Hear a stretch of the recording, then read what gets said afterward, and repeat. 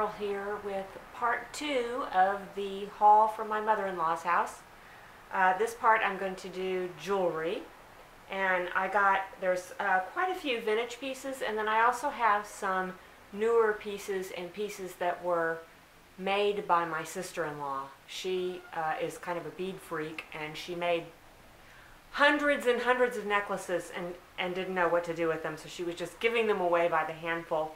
And whatever was left over, she didn't want to take home. So she gave them all to me. She said, find a way to get rid of them. So I'll probably sell them on eBay. And some of them are really, really nice, and I'll sell them individually. And some of them they're all really nice, but some are, less special, and I'll probably sell those in lots.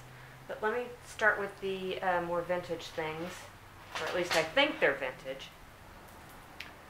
This is the first thing. It's glass beads, probably checked glass beads, and I think that these green ones are jade.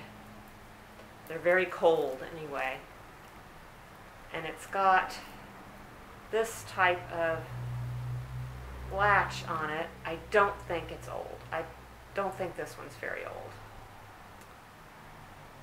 It is a tongue, whatever they call those clasps.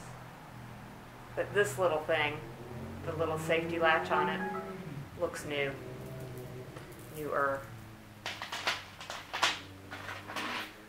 I got this necklace. This is an old Coro, 1960s enamel on metal. I really like that one.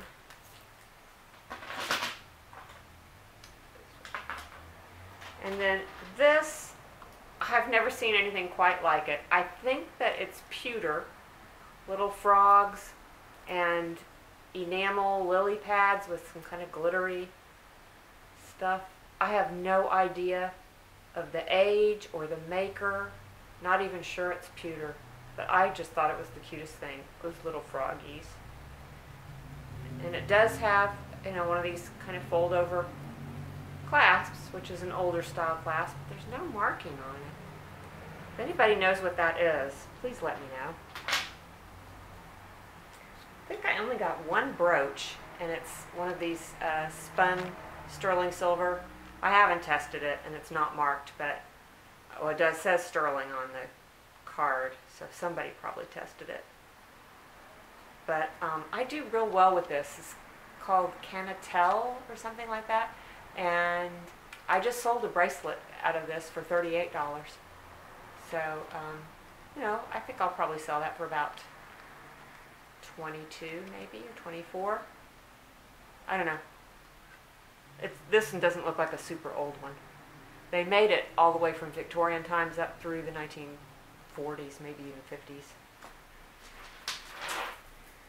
And this is a made in Japan glass bead necklace.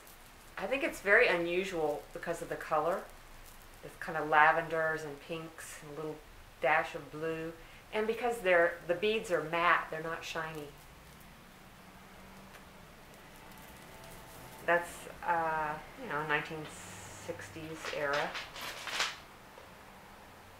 These are some college pins that belong to my mother-in-law.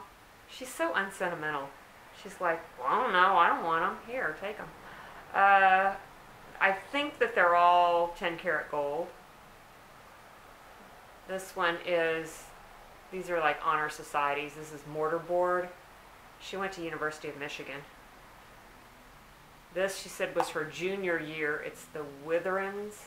It's got a little dragon and a W. Reminds me of Harry Potter, Slytherins. Oops. And then this has the Michigan M, and it says Union.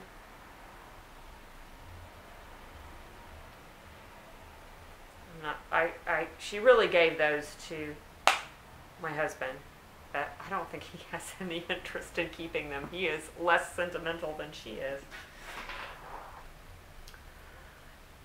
This is a Trifari necklace. I have to say it's not one of their better made pieces. It's missing 5 or 6 of the little fake pearl cabochons because they're just glued in. And I have the earrings that go with. The earrings are not missing any stones, but I think that I may repair the necklace with the earring stones. Kind of sad to do that, but I think that the necklace has more value than clip-on earrings. These are some sterling silver, little dangle, twisty earrings. And these are also sterling silver. These are pretty heavy, and these are Mexican sterling silver. They desperately need a polish, and I think in this case I will polish them because they're kind of ugly and polished. This is my favorite piece. I'm probably going to keep this. This is Mexican sterling silver, modernist, or mid-century modern. Fishy. It's got the eagle mark right there on the tail. And it does have a maker mark. I haven't looked it up. And then one more set of sterling silver earrings. These are kind of neat. They're crystal set in sterling with the post. I forget what they call this kind of back. It's like a clip-on, but it's got a post. Let's see. I think that is all the silver. These, I thought they were going to be silver. They look like Native American silver and coral. However, they're just too light. And when I look closer at them, they don't really look like silver.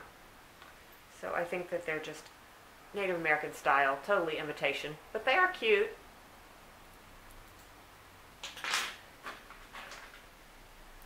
And these are just some glass bead dangles. They're very nice beads.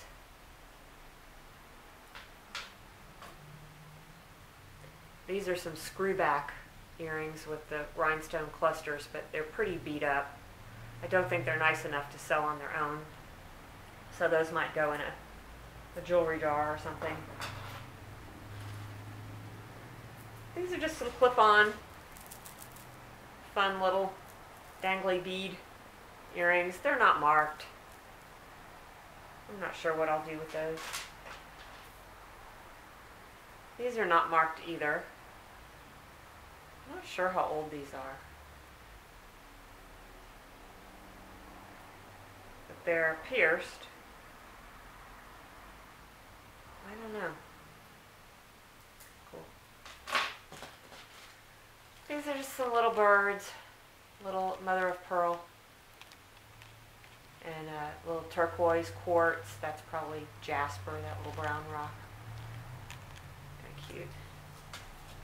I got a couple of pairs of mid-century enamel on copper. These are fun. I've already worn these. And then here's some little loops.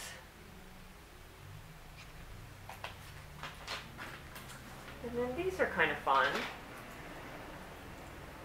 They're clip-on earrings, and these little mother of pearl loops just kind of slide on. And then I have another pair that's gold, and these hoops are bone, carved bone, and then you can swap them out if you want. If you want mother of pearl and gold together, you can have that. Okay, that is it for the vintage jewelry. And then this is just to give you an idea of the jewelry that my sister-in-law passed on to me. There was more than, it was a large flat rate U.S. postage box, completely full. She did give a lot of the jewelry away. She didn't make all of this, but she made most of it. Some of it is stuff that she bought at rummage sales, like these two. She did not make, but they're not old. But they're so cool. I love this one. The original price on this one was $260. It says it's jade. The pink is maybe rose quartz. I'm not sure. I don't know. Anyway, my sister-in-law bought it for $3. So pretty. This is another one that's clearly by the same artist because the style is the same. Faceted glass. It's just beautiful. Let's see. And these, I think the rest of these my sister-in-law made. And I'll just go through them real fast. Oh, here's another one that she didn't make by that same person. I really, really like the look of these.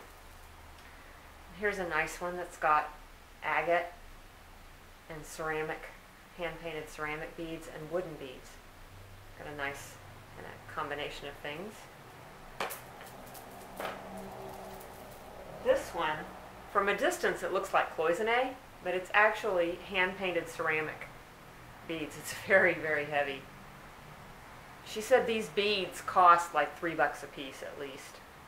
So, wow. And then this one is made from, I think it's glass beads, art glass beads.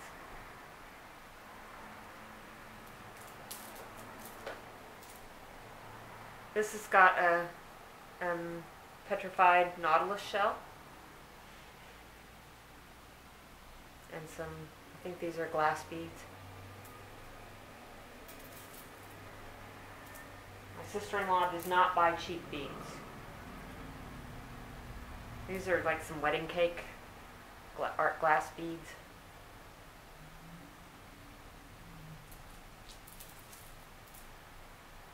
These are some lampwork beads.